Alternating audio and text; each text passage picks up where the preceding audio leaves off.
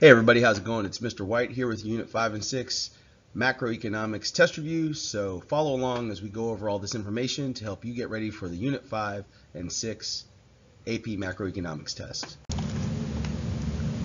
Okay guys, so the first thing you need to know about is the Phillips curve, and you need to know how to draw the Phillips curve. So let's take a look. The first thing is on your y-axis we're going to have pi. Remember, pi represents the inflation rate. Then down on your x-axis, we're going to have UE, that stands for unemployment. Okay, we have the long-run Phillips curve, which is perfectly inelastic at our natural rate of unemployment, 4 to 6%. Then we've got a downward sloping short-run Phillips curve. Where these two intersect is what tells us what the rate of inflation is. And anytime that we're at the intersection between long-run Phillips curve and the short-run Phillips curve, that means that our unemployment rate is between 4 to 6%. Okay, so here's just a couple of little things to help you, just in case you forgot what all these abbreviations stand for. LRPC is our long-run Phillips curve, SRPC is our short-run Phillips curve, and the NRU is the natural rate of unemployment. It's also sometimes called the non-accelerating inflation rate of unemployment. So if you ever see that on a test, don't be thrown off by it, okay? NAIRU means the same thing as the NRU, natural rate of unemployment. So remember that this is related to our aggregate model. So that's why I went ahead and just threw an aggregate model up there right next to our Phillips curve. The reason why is because the aggregate model and the Phillips curve are mirror images of each other. So whatever happens on the aggregate model, we're going to see the same shift but in an opposite way on the Phillips curve. Okay? So the big thing you need to know about the Phillips curve, what it's trying to show us is the relationship between inflation and unemployment. Generally, there's an inverse relationship between inflation and unemployment in the short run, meaning a time period less than 2 years. But in the long run, the relationship between unemployment and inflation is not the same, okay? Or maybe not the same, but in the long run, our unemployment rate is not influenced by the inflation rate. That's basically why our long run Phillips curve is perfectly inelastic at the point of our natural rate of unemployment. Okay, now with the Phillips curve, you need to know what happens when a shift occurs, okay? So like I was saying on the last slide, the changes on our aggregate model are a mirror image to the changes that we see on the Phillips curve. So, for example, let's think of a scenario like, for example, if the government raised personal income taxes. If we're talking about personal income taxes, that means hitting individuals like you and me, and so that's going to have an effect on consumer spending. Hopefully you remember that consumer spending is part of GDP, and so that's going to affect aggregate demand. If taxes go up, all of us have smaller paychecks, and so we can't consume as much, and that makes our aggregate demand decrease. So it'll look just like this, like what you just saw, this shift that just occurred. Now you'll notice that our initial starting point was the white dot, but after the shift, our new equilibrium point is the yellow dot. And can you see how the yellow dot and the white dot are actually like mirror images of each other when you look at where we are in the Phillips curve compared to where we are in the aggregate model? So just remember that if we ever have a scenario where you're going to have to shift around your aggregate model, you can also determine what's going to happen on the Phillips curve by just making a mirror image of what you did on your aggregate model. Okay? So whenever this happens, when our aggregate demand falls, the price level will decrease, which would mean that there's a lower rate of inflation, right? Prices won't rise as quickly. And if you look right over on our Phillips curve, we can also see that from the white dot to the yellow dot, the rate of inflation fell. The other thing that's going to happen here is that whenever our real GDP falls, right, when our productivity is below the expected productivity, unemployment is going to rise. And you'll probably notice that on our Phillips curve, the unemployment rate went above the natural rate of unemployment. So that's how you can check to make sure that you did it the right way. You should see the same kind of effects happen on both graphs, but as I said, the points on your graph are going to be mirror images of each other. Okay, so since we're going to have to know a little bit about aggregate supply and demand to be able to know about our Phillips curve, we got a little refresher on aggregate supply and demand, okay? So remember that aggregate demand tells all of the demand for all the goods and services in the United States. And so aggregate demand is influenced by the 4 components of GDP. Hopefully you remember the 4 components are consumer spending, okay, like when we buy groceries, business investment, for example, like if a company built a new office building, government spending, like paying for soldiers in the military, or net exports.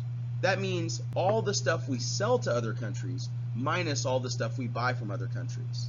So if we have a change to any of those things, anything that would change consumer spending, business investment, government spending, or net exports, it's going to have an effect on aggregate demand. If any of those things are increasing, aggregate demand will shift to the right. If any of those things are decreasing, aggregate demand shifts to the left. Now, aggregate supply is a different beast, okay? Aggregate supply is affected by three main things, and one of the most important is productivity and technology. Whenever we get new technology, like for example back in the 90s when we started using computers, it makes it possible for us to do more of the things we need to do. And so therefore, if we're freed up because we have better technology, like if we're freed up to do more things, we're going to produce more stuff. So generally, if you hear anything about technology or how much our workers can produce, that's going to be an effect on our SRAS. Now, the next thing is business taxes and regulations.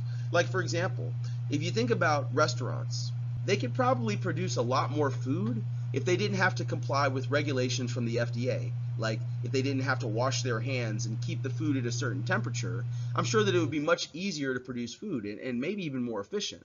But we have to have those regulations to keep all of us safe. So generally, we can produce more if the regulations are not there. But as soon as we have regulations, it's going to reduce how much businesses can produce. So regulations or more taxes on businesses will have an effect on our SRAS. Now the last thing is input costs. Input cost means how much do you have to pay to create your product, if you're a business, that is. And so remember that one of the biggest input costs is workers. If it says anything about workers' wages, that's going to hit our SRAS. But also things like oil. You know, oil is one of the biggest input costs for all businesses, not just oil companies. And so if you ever see a scenario that talks about oil prices changing, once again, that's going to affect our SRAS. All right, now looking at our aggregate model, we can use this to show economic growth. Remember that economic growth just means a sustained increase in a country's ability to produce goods and services over time. This can be caused by things like capital deepening, meaning like investing in your capital, like your machines and your factories, roads and bridges and other kinds of infrastructure, or even in your human capital, okay? Now, it could also have something to do with increasing our savings or our investment. If we save more as a country, we can invest more as a country because, of course, we know business investment depends on loans. The more we save, the more money is available to be loaned. It also is important to have a stable government that follows the rule of law, and luckily in the United States we have that. Stability and rule of law make it easier for businesses to invest, and therefore it makes it easier for the economy to grow and create new goods and services. Access to technology is also key because the more technology we have, the more things we can do. The example I always use is those two women in the African river doing laundry versus the woman in the suburbs doing laundry in a not in a dishwasher. You don't do laundry in your dishwasher. Doing laundry in a washing machine. The lady in the suburbs in America who uses a washing machine to do laundry can be more efficient. She can get more stuff done because she doesn't have to sit there scrubbing her clothes in the river. The women in Africa who are doing their clothes in the river, not saying that they're bad at doing laundry, but they're just less efficient at doing laundry because they don't have the technology to help them.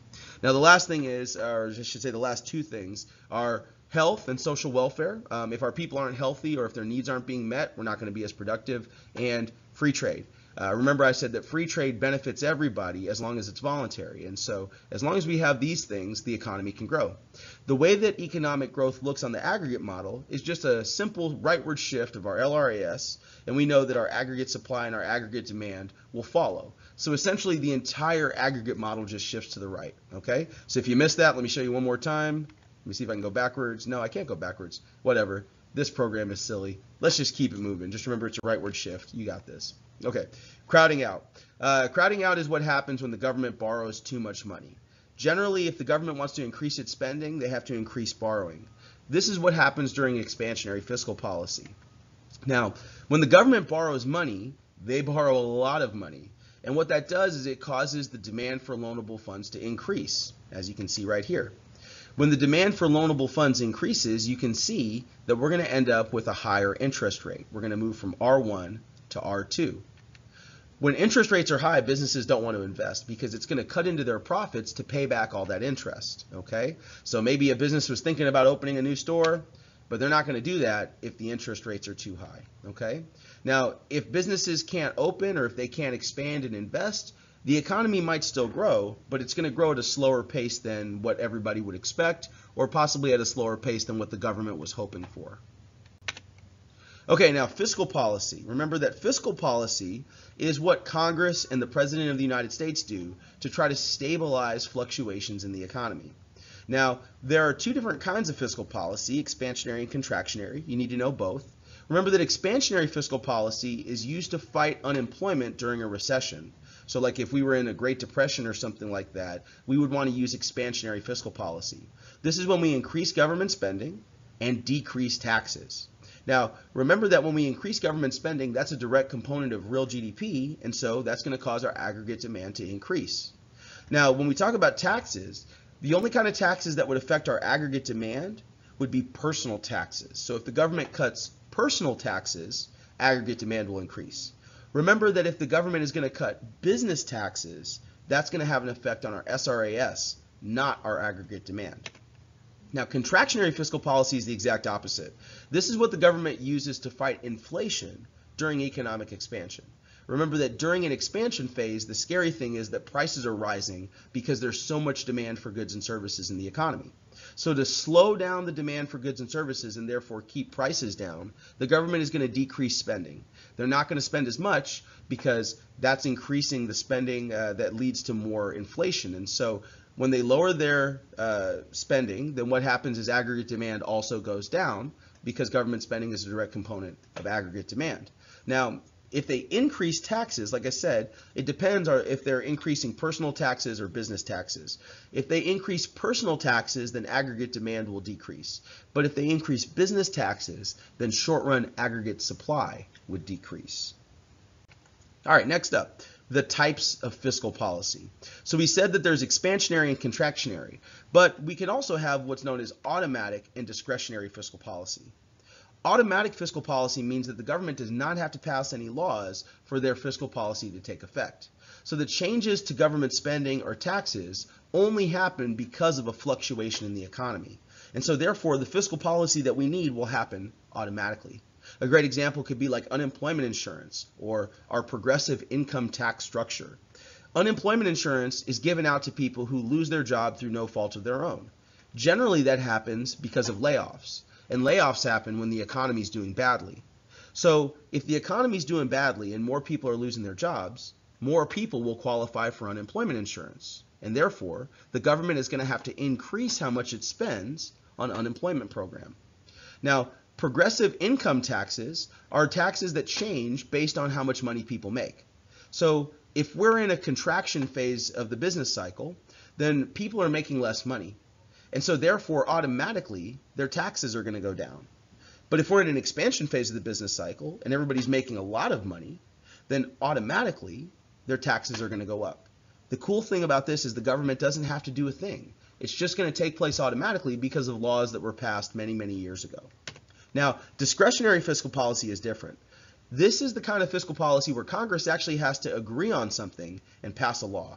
I don't know if you guys have paid much attention to Congress over the last couple of years, but they pretty much don't agree on anything, and passing laws is really hard for them to do.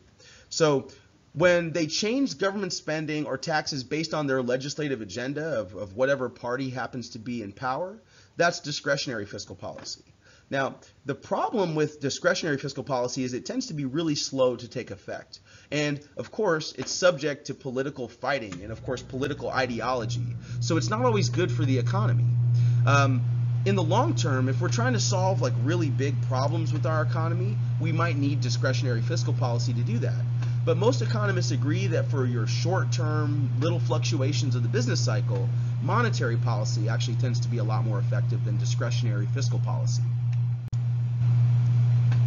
Okay, speaking of monetary policy, let's talk about the Fed. Remember that the Fed refers to the Federal Reserve Bank. They're not the government. They're a separate entity that is connected to the government, but not under the control of the government. And the Fed essentially is in charge of our money and our banking system. So there are some things they can do to try to stimulate the economy if we're struggling, okay? The first thing the Fed can do to stabilize the economy is what's called open market operations.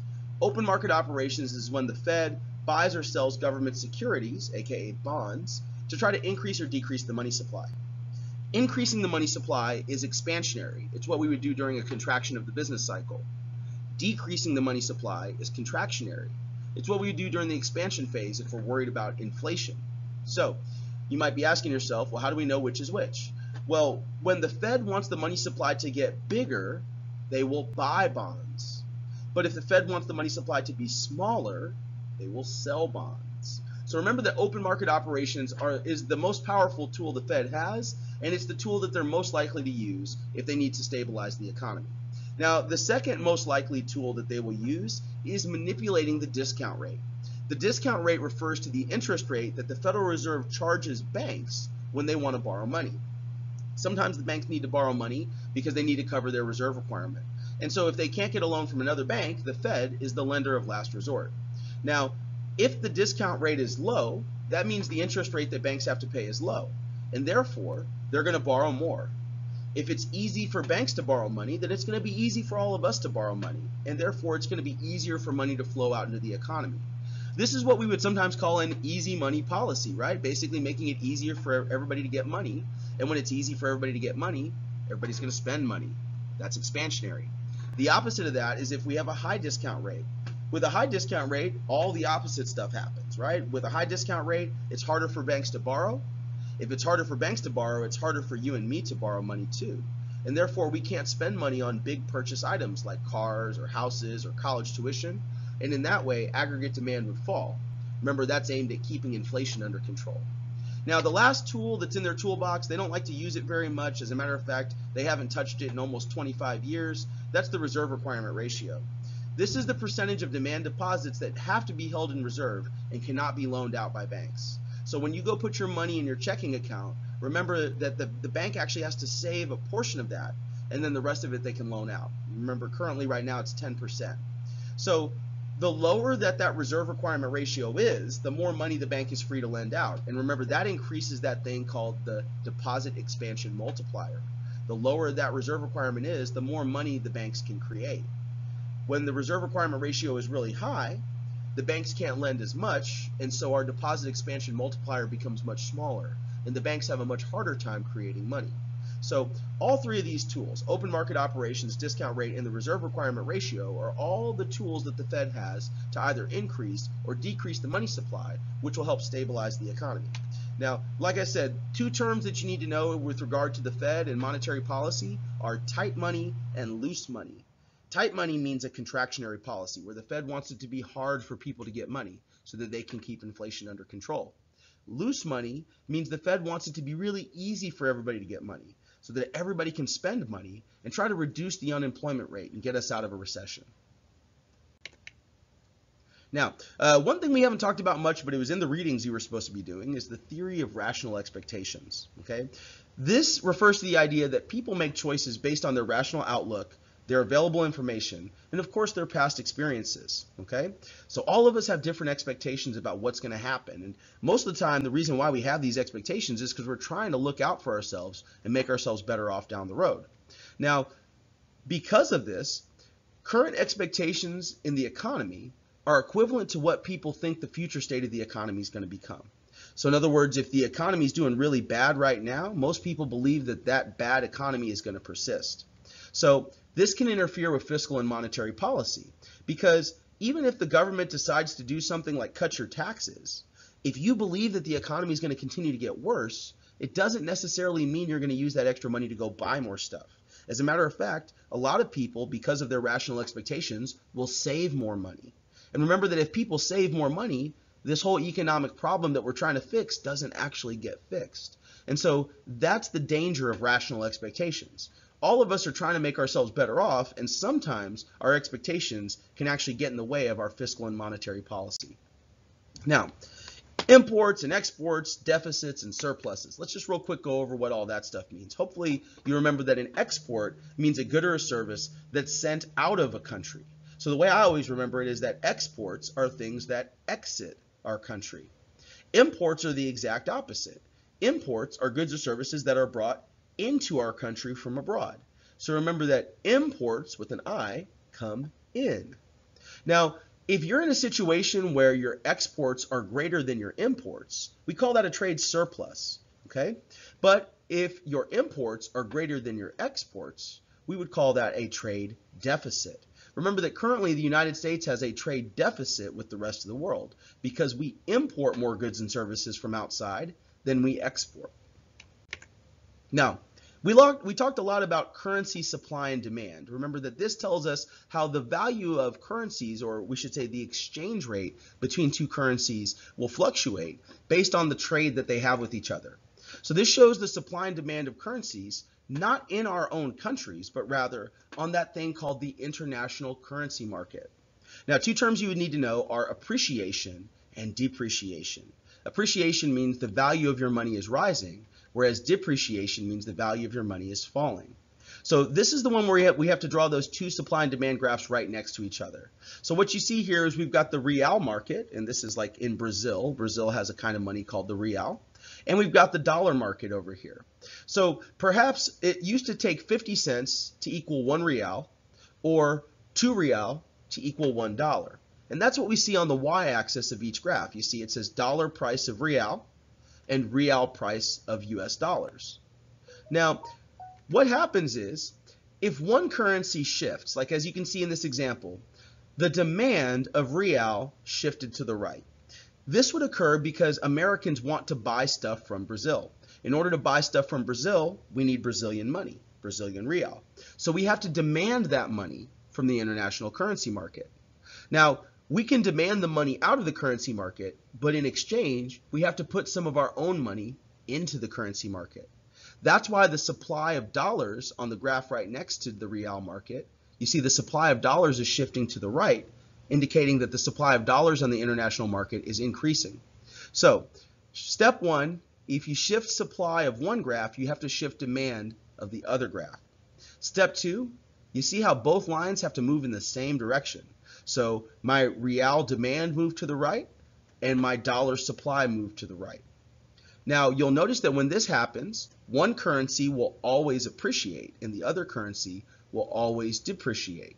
In this example, after the demand for reals increased, instead of taking 50 US cents to get 1 real, now it takes 67 US cents to get 1 real. And instead of taking 2 real to get $1, now it only takes 150 real to equal $1. So we can say that the real has appreciated and the dollar has depreciated. Now, for this to happen, there's different determinants. And we talked about these in class, but let's run through them one more time. The first determinant is what's called the FAD effect. The FAD effect tells us that if products from abroad are popular domestically, like in our country, we're going to import more goods and services from abroad. To do that, we have to supply our currency and demand the other country's currency in return. So in a situation where we're buying more products from Japan, we'll supply more dollars to the international currency market so that we can demand more Japanese yen. Now, the interest rate effect is next. That says that if interest rates are higher domestically, foreigners are going to move their money into our banks to take advantage of higher returns.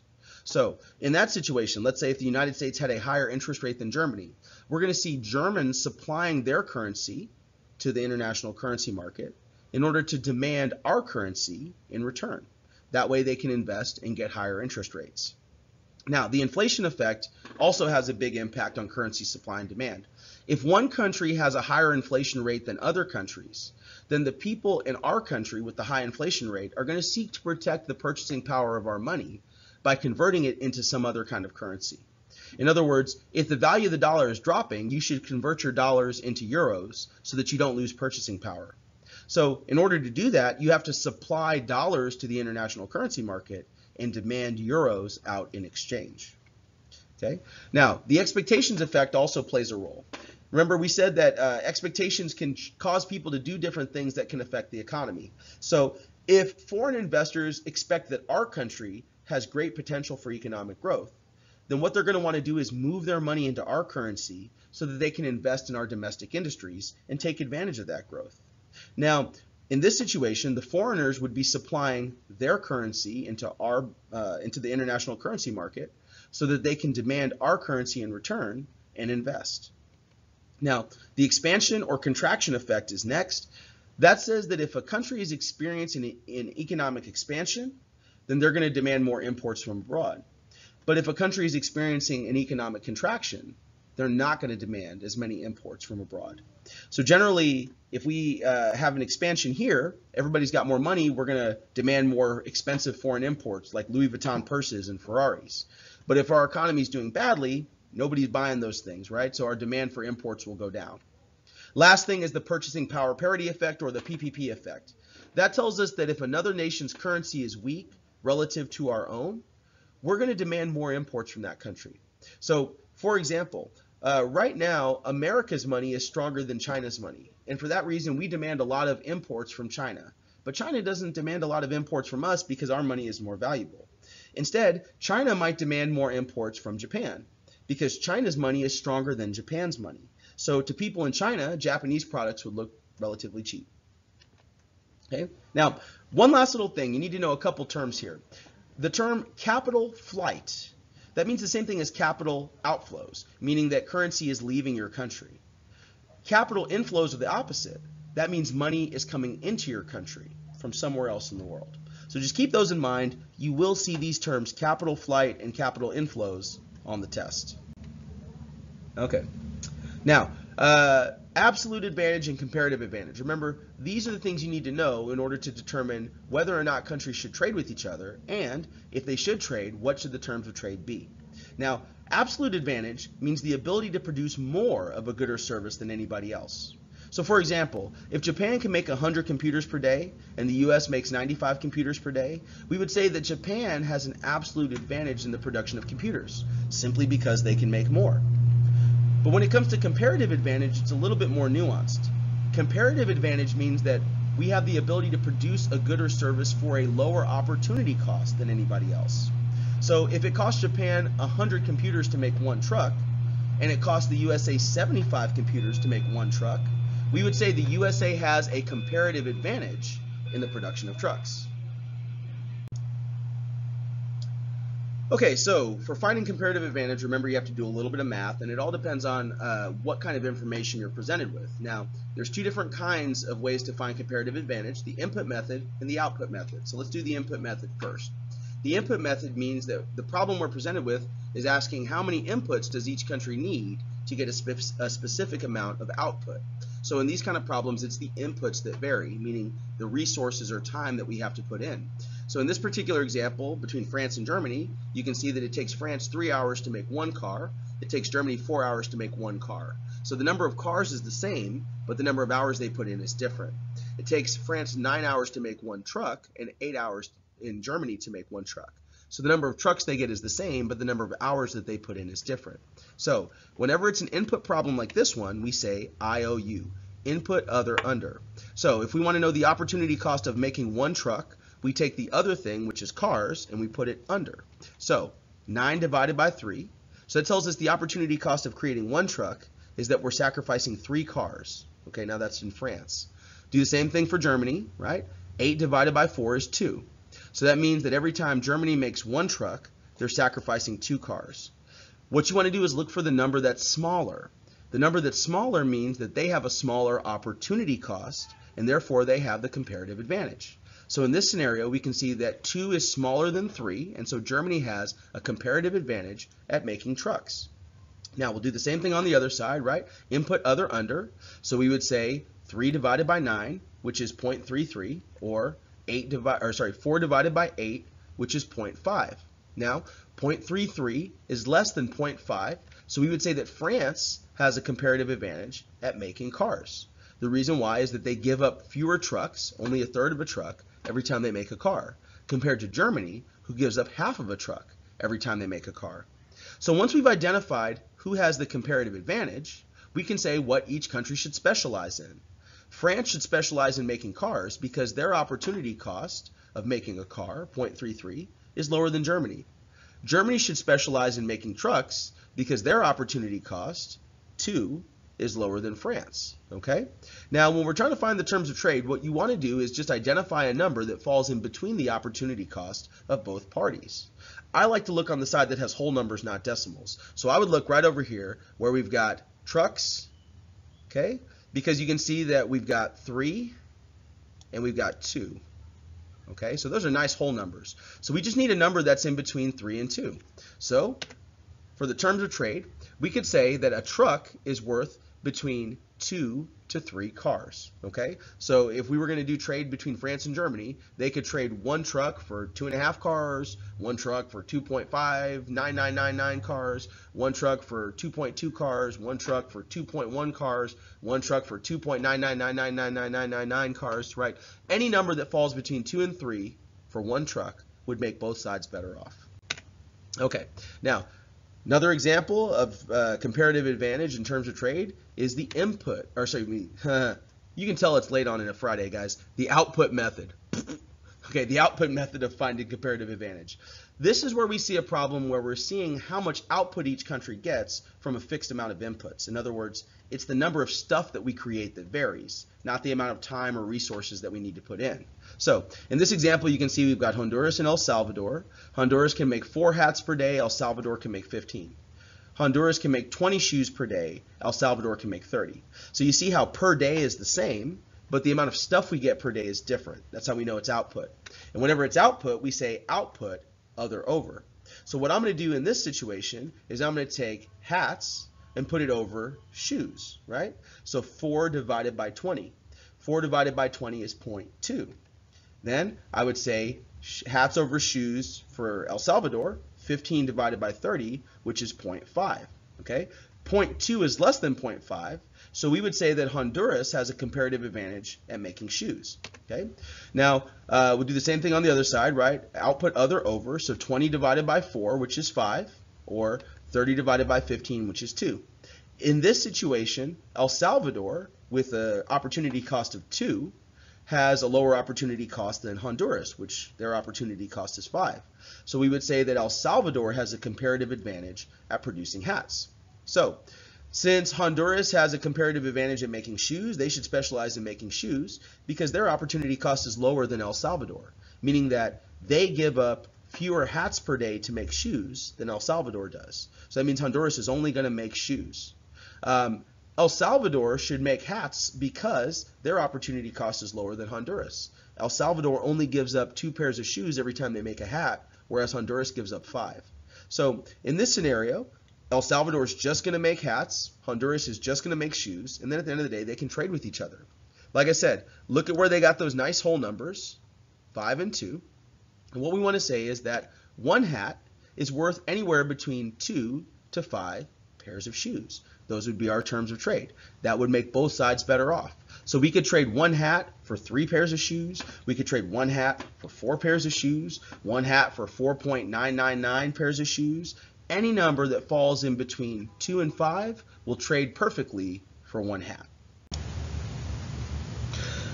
Okay, so next up is stagflation. We've talked about this a lot, guys. Hopefully you remember that stagflation just means the combination of high unemployment and high inflation at the same time. Now, if we were to put our aggregate model and a Phillips curve next to each other, it would look something like this. Generally, stagflation is always going to be caused by a leftward shift of our short-run aggregate supply. This is caused by less productivity, if our workers are not producing as much for some reason, increasing input costs, for example, if businesses have to pay their workers more, or if resources go up in price, like for example, if oil went up in price, and also things like more business taxes and regulations. Generally, when that happens, our productivity falls. That's why we went from YF to Y2. Less productivity means more unemployment. And the really nasty thing about this is it also causes our price level to rise. So the CPI is going to go up. So you see on our Phillips curve, we have a similar kind of thing going on because we shifted from short-run Phillips curve 1 to short-run Phillips curve 2. When that happened, our rate of inflation went up from pi 1 to pi 2. And you'll also see that our unemployment rate is now to the right of our natural rate of unemployment. So unemployment is higher than the natural rate of 4 to 6%. So generally, stagflation is like the worst possible scenario for our economy. Nobody likes it when stagflation happens. Now, expectations play a big role in the economy. We've talked a lot about this over and over again, but they especially are important for the Phillips curve, okay? Now, we had that one worksheet where you saw the Phillips curve that looks like this. We've got 3 short-run Phillips curves, and we've got 1 long-run Phillips curve. And you'll see that they intersect the long-run Phillips curve at different rates of inflation. Now, when the expectation of inflation changes, the short-run Phillips curve will shift around. That's how we get these different short-run Phillips curves. So, When expected inflation matches actual inflation, we are at long-run equilibrium on our Phillips curve. That would be any of the points on this particular graph, like point B, point E, or point H. All of those Phillips curves represent people's expectations of inflation. So at point H, everybody's expecting 5% inflation. At point E, everybody's expecting 10% inflation. And at point B, everybody's expecting 15% inflation. Now, the curves that are connected to those points also represent the same expectation of inflation. So, if the expectation of inflation is lower than what the actual rate of inflation is, we would be at a point to the left of our long-run Phillips curve. Points like A, D, and G. You'll notice that A, D, and G are on lines that are connected to H, E, and B. So, line H represents 5% inflation. So if we're at point G, we expect 5% inflation, but we're actually getting 10%. At point D, we're expecting 10% inflation, but we're actually getting 15%. Now, when the expectation of inflation is higher than the actual inflation rate, we would be at a point to the right of our long-run Phillips curve, a point like C. At point C, we expect 15% inflation, but we're actually getting 10%. Or point F. At point F, we expect 10% inflation, but we're actually getting 5%. Okay? So just remember that these curves are created because our expectations of inflation have changed. All right, so next up we've got the balance of payments. This is the last thing we studied in this unit. Remember that the balance of payments just refers to the sum of all the transactions that take place between a country's residents and the residents of all other foreign nations. So this would include things like imports and exports, buying property, financial investments, foreign aid. There's a ton of stuff, but anytime money moves between our country and another country, it needs to be recorded in our balance of payments. So the first account in our balance of payments is called the current account. That includes all of our net exports, meaning exports minus imports, our net foreign income, which is interest earned or paid on foreign investments, and net transfers, money that's sent abroad from our people. And this tends to be a unilateral thing, like when you send money to your parents who live in Guatemala, your parents in Guatemala probably aren't sending anything back. It's just a one-way transfer of money. Now, the next account is called the capital or financial account. This records all the physical and financial capital ownership that takes place between two countries. So if foreigners invest capital in the United States, like if a foreigner came to the United States and built a factory, that would be foreign direct investment in the US. Whereas if an American firm went out and built a factory in another country, that would be American investment in a foreign country. All that's recorded in our capital or financial account. And last of all, we've got the US official reserves account. This is foreign currency that's held in reserve by the Fed, and it's basically just used to offset trade deficits and surpluses and to allow us to have trade with the rest of the world. So please make sure you know all three accounts: current account, capital account, and US official reserves. If you need more info on this, just check the notes on Edmodo. Okay guys, so last up is the short answer, and as always, we're going to have two little short answer questions at the end of our test. They're going to be worth 10 points. Generally, I don't ever talk about those in the test review, but I figured I'd give you guys a little bonus for watching all the way to the end of the video, and of course for studying for your tests. So here's what you need to be aware of to be able to do well on the short answer. First of all, you absolutely have to know how to calculate comparative advantage in the terms of trade. That was the stuff that we talked about with, output other over or input other under. You absolutely have to know that. And you really should bring a calculator on Monday, or whatever day your test is, right? Bring a calculator. The reason why you need to bring a calculator is because you probably won't be able to do the math in your head for the question that I ask you on the test. So it's better to have your own calculator instead of having to try to borrow one or share one with somebody else, okay? The second short answer question that you're going to need to answer requires you to know how to draw the Phillips curve and the aggregate model. So please, guys, please make sure you know how to draw a Phillips curve and make sure you know how to draw the aggregate model. If you don't know how to do those yet, guys, please practice over the weekend. I don't want you coming in here drawing some weird off-the-wall graph that has nothing to do with the Phillips curve and the aggregate model, okay? Be prepared to show how both graphs will change if something occurs in the economy, like if there's a change to fiscal or monetary policy, or if there's a change to some other factor in the economy. Remember how they're mirror images of each other. So I'm going to be looking for that mirror image shift, okay? That's about it, guys. So you need to make sure you study for your test. Make sure you come in here prepared to do a great job because this is the last test of the semester. Of course, if you have any questions, just go ahead and shoot me an email or shoot me a remind, and I'll be happy to help you. Otherwise, good luck on your test.